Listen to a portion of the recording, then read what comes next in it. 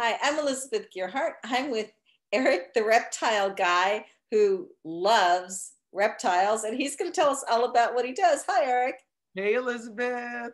Hey, So Erik. thank you for having me on your fireside chat today.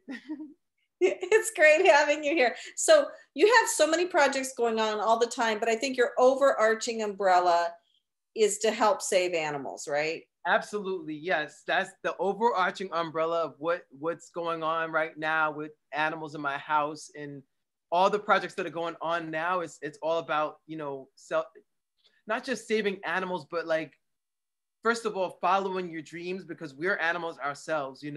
And I think that, a lot of humans have born like attached themselves to what the society says you should be as a human being and what you should be doing. And then you lose sight of what's really important as far as the connection with the life that we have right now, like the moment, like me with this animal right now. This animal is like connected to life. Us communicating together is connecting us to our life force. And so, it's easy to get wrapped up and forget about your life force, especially like just now. I mentioned to you, I'm doing a project now and I'm packing up toys for PBS, which I'm excited about.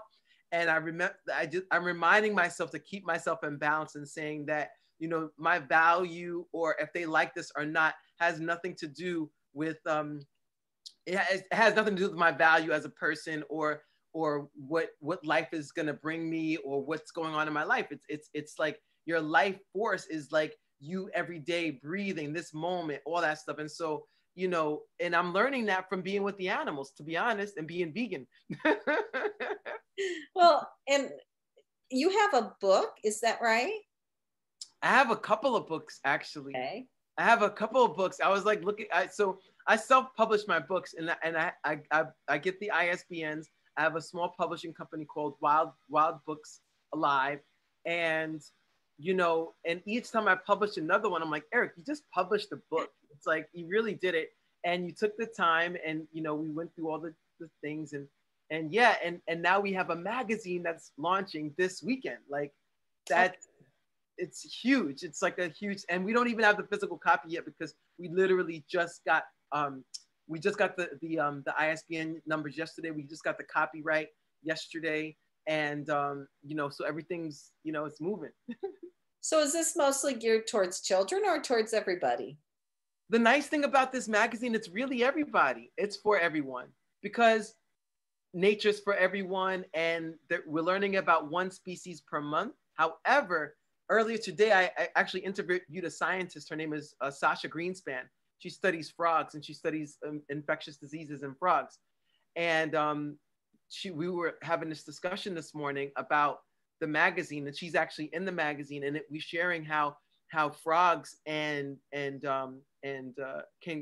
how the diseases in frogs can connect with the diseases in humans, namely chytrid fungus and COVID-19.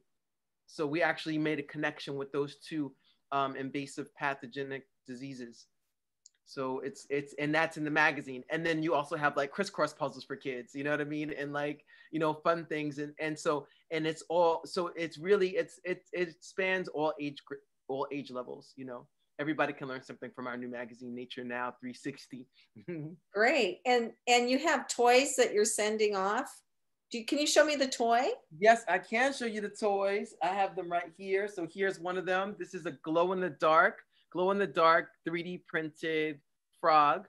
And it's biodegradable. So you can see we're using this, it's called jute twine. It's just basically like made of burlap.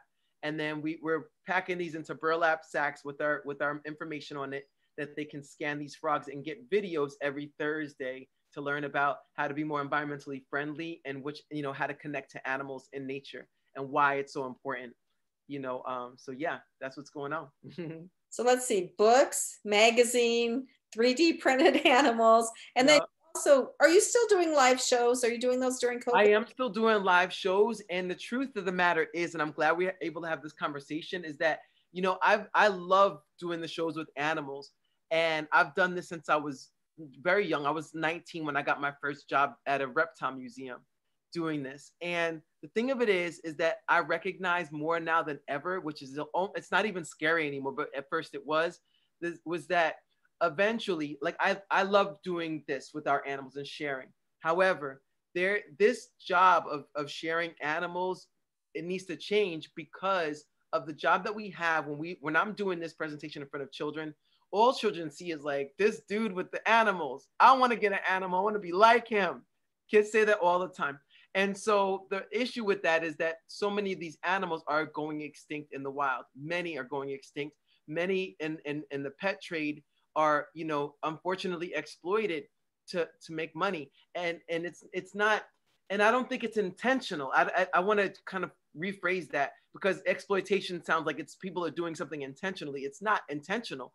It's that the way it's always been. Like nobody really was connecting with a snake and thinking like, oh, the snake has a heart and feelings, and you know it has feelings, but you don't think of it in terms of humans. You know, when you anthropomorphize something, and anthropomorphizing means like you give it human emotions.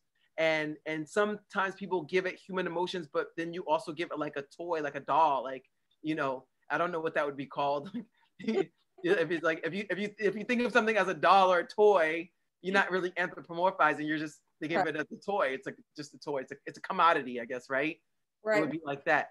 So, but it's not intentional. So, like I said again, because animals don't have a voice, it's not intentional that people do this. And so, my job is to really share that aspect, but also to say, all right, well, I need to follow my own words and actions by saying, okay, well, if I keep taking in more animals over and over again, this is never going to stop. You know, I'll be 99 with a house full of animals under a pile of newspapers when I pass away. You know what I'm saying? You know what I'm saying?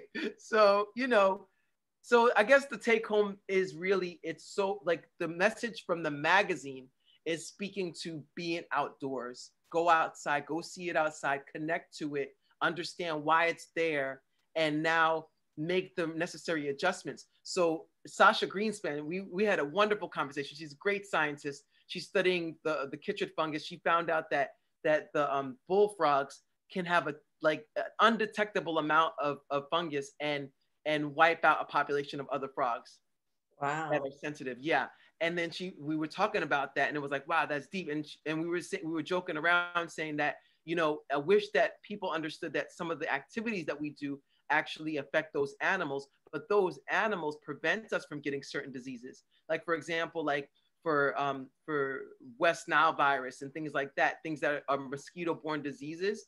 When those animals, when frogs and amphibians are in abundance, those animals kind of take care of all that kind of the disease-carrying animals that would have left the pond.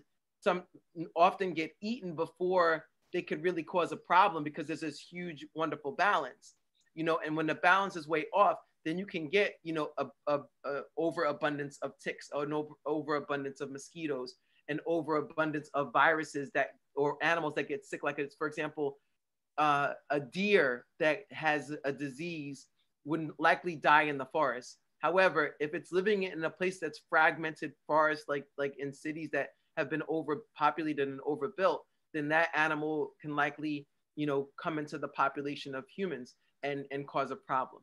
You know, like Lyme disease. Like Lyme disease. Yeah. Yeah. You know what eats the deer ticks? No, what? Ticks? Not plovers, bobwhite quail. Bobwhite quail and opossums eat ticks. That's their primary food. They eat them. They love them. However, when you have no forest and there's no possums and there's no bobwhite quail, then you have a bunch of ticks all over the place and causing problems in people.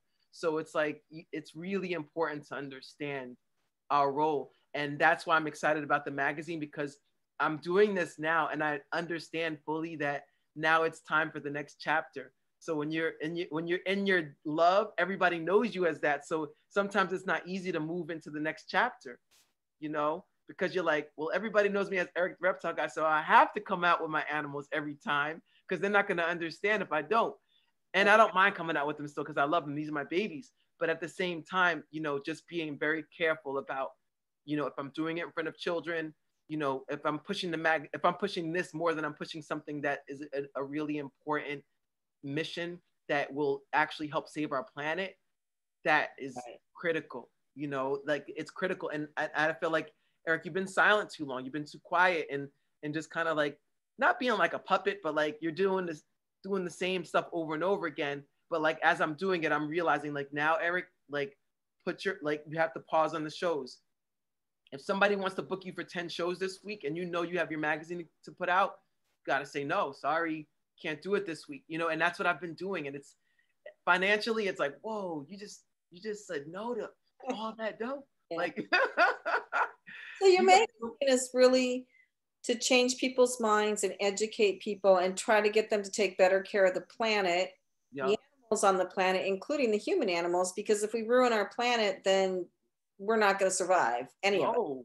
It's clear. This virus is clear. I'm not happy that it happened at all. I think it's a really great opportunity to learn. And all the people that passed away, I've said it in most of my interviews this week, that look, we owe it to those people to do the right thing now, because those people passed away for us to wake up, because if they hadn't, people would be like, oh, well, everything's fine. But it takes that number of people to pass away for people to wake up. And some people maybe still won't, Right. And that's the sad part. But like, I think that it's really important to realize that nature, it's like nature illiteracy that many of us have, and it's not like, again, and I said, I'm not doing it as like a dig on anyone. It's just like, just how it is. It's like, it's just, it's facts. It's like, it's not anything like, to put anyone down. It's just to wake us up and say, all right, look, if we don't understand about something, then we got to take time to recognize, right across from our home, there's a river, and they were last I think I mentioned this in one of our interviews too. They were dredging, and the week before I just moved here, so it was my first springtime here, and I was out there looking for frogs and turtles. Like, I hear them out there, I'm gonna go look. I went out there, found these little toads called Fowler's toads, and then next thing you know, I'm like, wow, there's tadpoles. Oh, there's a turtle. Oh, there's all these wonderful wildlife.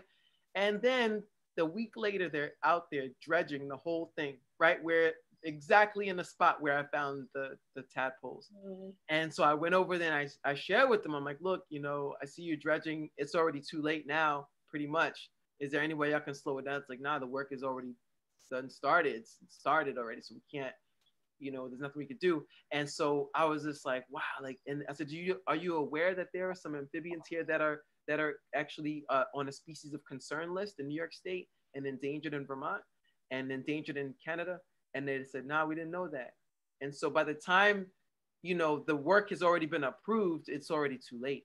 They've already approved it. So it's like, standing in front of it like with a pitchfork is not going to do anything, I mean, I know people do that and I'm not knocking it, but I'm just like, it's like a point, like, but it's really, what's that really going to do? The really important thing is to have people understand it from long before, and like really start getting in their yards, looking at things with their children, being careful with supplies, what products they use in their home, pesticides, plastics, microplastics, all those things can affect our food source. It can affect our life, and it is right now, it's happening. So, so that's what this is all about. This is what it comes down to. Like, let's respect the creatures and let's do it together. And, it's my hope that, that the PBS programmers that get these and everybody that will receive, a glow in the dark frog, that this will be our campaign for the next month and a half to all the way through the holiday. Get a glow in the dark frog as a symbol of your commitment to living the best life you can in harmony with the creatures that we live with. That's what we got to do. Absolutely. And when you talk about the forest and the creatures and everything, that's where new medicines come from. I was just talking to somebody the other day. Mm-hmm. So, there have been things for a long time about don't cut down the rainforest because we've gotten so many medicines from nature. Oh, goodness. Everything. All of our medicines come from there. You know that. I don't know if you're aware, like aspirin, it comes from the forest. The rubber comes from the forest. There are frogs that actually, the toxins from the frogs have been known to shrink brain cell tumors, ganglioma, that can cure that. There's so many wonderful gifts on our planet, and and we can live off that. There's no reason to capitalize on it. I mean, it's good to make money, but you don't have to capitalize on it in a way that is destructive. you can benefit. We can all benefit and rise together in the best way possible. And that's the thing. It's like, you know, it's like capitalism. People look at capitalism as something wrong. I'm like, no, there's nothing wrong with currency. It's just that you got to recognize that is it up to the demise of a population of creatures that are going to help support our planet, that you just can't see it right now what it's doing, you know. And it's to open your eyes. It's to like realize that when we work together with the planet, that we're all unstoppable. There's no levels, you know, that we're all riding that wave together. And that's so powerful. And it's like, you know, when I look at what's going on in the world and the racism and all that kind of stuff, I'm like, oh man, they're missing out. Like, you're missing out. Like, we're missing out on like the gift of ourselves. Like, we are all so powerful. Every single being, every person. It's just that when you don't realize it and you feel competitive and all that messes it up. And when you work together and say, wait, I'm going to offer this gift and not worry about what anybody's doing, then you rise so strong. You know, Beyonce, I love listening to Beyonce and Oprah. They're not my, I want to say my mentors, might be my mentors in a way. Yeah. I understand exactly what they mean when they say it. I was listening to something from Beyonce and she said, I'm not competitive at all. I look within myself and want to do better and stronger every single time. Now imagine if everybody did that, we'd all be trillionaires. And you know what's interesting doing these fireside interviews, Erik, is that I get people who are in the same industry. They all do it differently. Yeah. So I'll get a bunch of business coaches. They don't need to compete with each other because they all have a different twist on what they're doing. Yes. It's amazing. And there's enough for everyone. Yeah, I do want to say one thing. So you draw people into love of the planet through love of animals. Mm-hmm. And most people don't really think of snakes as animals. They think of them as reptiles. But yeah, what impressed me the first time I met you, how much you really, really love these snakes. Your story about finding a snake that was almost dead and bringing it back to life and force feeding it and everything. Yes. And I love that. You know, that was Twinkie. Do you want to see Twinkie? Yeah. Do you have Twinkie? She's downstairs. You want to go get her? Yeah, I'll go get her. Hold on. Just because you just said that story, I'm like, yes, that's true. That was Twinkie's story. Hold on. Pause. Okay, we're back to recording. Here's Twinkie. You brought the iHeart Studios in New York with you. Yes. First time you're on Passage to Profit. Yes. So this is Twinkie, and he, you know, he's a rescue. So, you know, back to what we were saying before about respect for the animals. You know, I'm so appreciative that I rescued Twinkie, that I've got him. But the thing of it is that he, you know, he was an animal that you know, I've had for years, and he was an animal that was abused, you know, like he was on death's door when I got him, and they had to force feed him for a year before he actually ate. And so, you know, and he's also a designer animal in the sense that people breed them just for the colors that they have and stuff like that. And it's just like, you know, it sounds like a nice idea, but like at the end of the day, you know, it's more like, oh, look at what it looks like, not where does it come from. You know, last night, I told you I didn't get much sleep because we're working on getting the magazine out by you know, the published date, which is already registered for the 24th. And so I'm up all night doing that, but then I hear the animals moving around in the night. So they're knocking stuff over. And I'm like, what's going on? And they hear banging. But a lot of my animals are loose in the house. I let them free because I realized that their life is not in a fish tank. The second you open it up, they're gonna want to be free. So, you know, our mission now is to let people know, like, look, if you can avoid getting exotic pets and learn what it feels like for the freedom of that pet, and then for the freedom for yourself, you know. So it's like, you know, I'll continue to do some rescue, but I'm more like, you know, I'm kind of moving away from that as well. So I don't have to feed it. So it's almost like what you want to see grow, you got to feed it.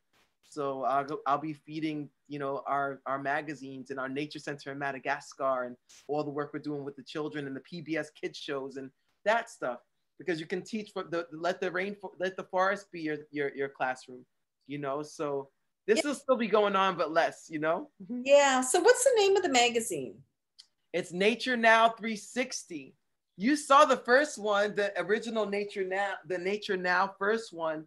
I did. Nature Now 360, I could, you know, if you let me share your screen, I can show you a sneak peek if you'd like. Absolutely. Yeah, I could do that. All right, so I'll share the screen, and let's see. Hold on a second. Let me just bring it up. And where do people find it? Oh, it's Nature Now. It's going to be on NatureNow.Love. And like I said, the published date is the 24th. So if they look for it anytime after the 24th, certainly they can find it. And just give me a moment, Elizabeth. If you pause. October 24th, Erik?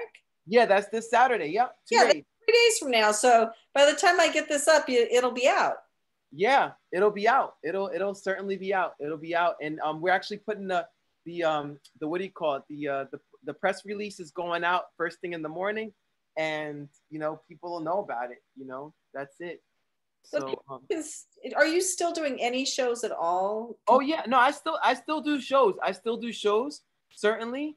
We just decided to just curb it just a little bit for now, and make sure that the message is very clear, you know, as we do them, and then have more resources. Because you know, if you ask someone to do something, but then you don't have a resource to like give them, you know, a way to go about it, then it's not really helpful. That's like somebody giving advice about, you know, you really need to do that, but you know, but they didn't give you any resources, you know. Right. So that's why, you know, it's important to understand, like, you know, how to, you know, like, so in other words, the magazine is the resource.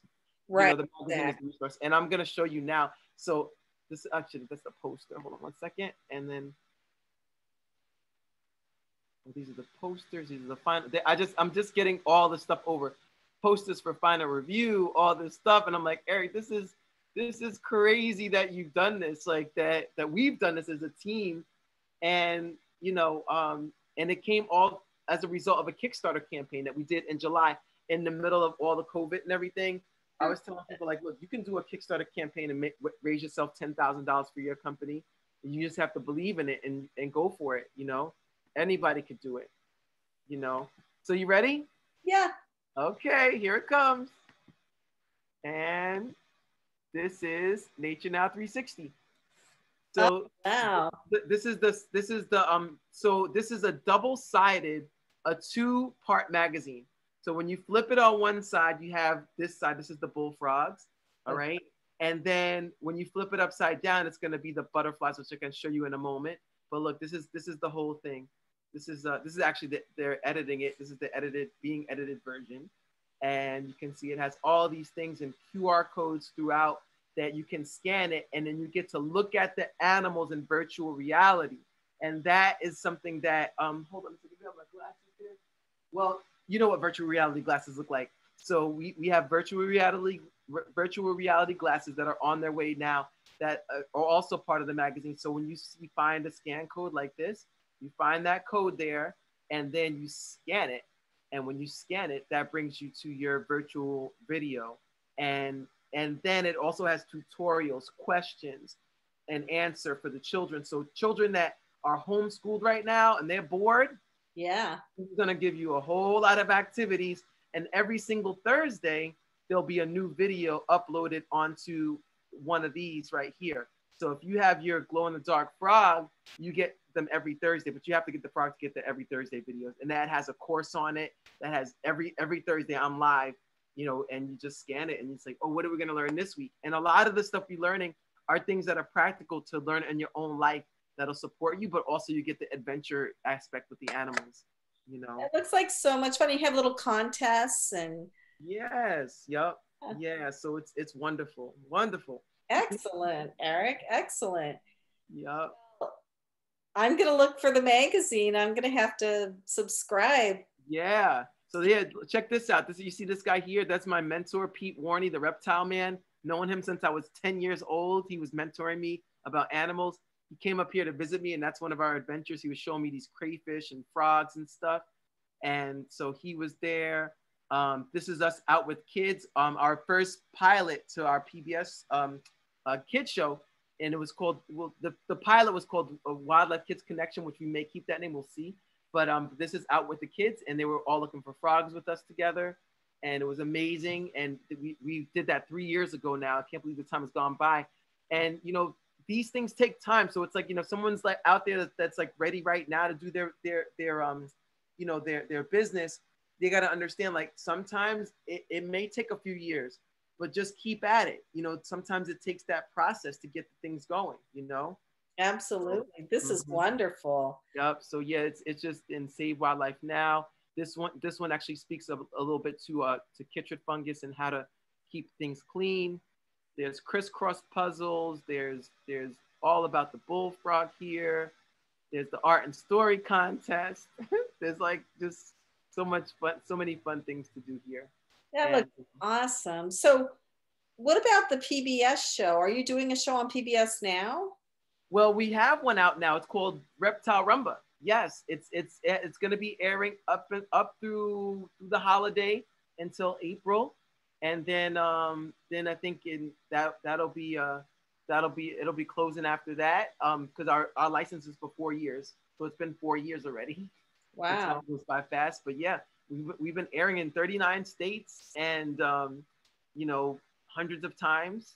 And it's been wonderful, and you know, reaching you know I guess hundreds of thousands, millions, maybe even millions of people, because it also airs on PBS World, on the World Channel. So I think they have something like, they have millions of viewers. So we don't know like the exact numbers, but like, you know, when we first were put out there, we ended up being we got 75% of the TV market on our first tryout. Wow. Know?